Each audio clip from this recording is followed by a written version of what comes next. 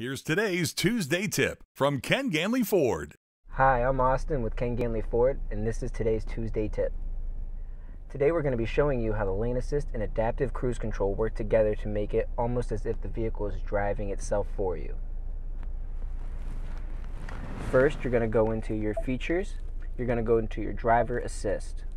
Once you're there, you're going to go to your adaptive cruise control and make sure your adaptive cruise control is on instead of the normal cruise control. Once you do that, you make sure the lane centering is on as well. Then you'll go back, you'll stay in the driver assist, you'll go to lane keeping system. You'll click that, you'll go to mode.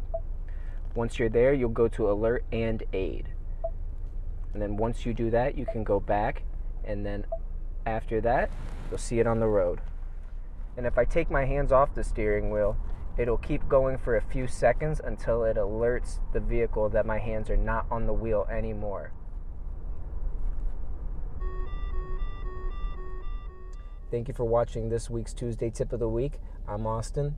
Thank you very much. And that was your Tuesday tip from your friends at Ken Ganley Ford.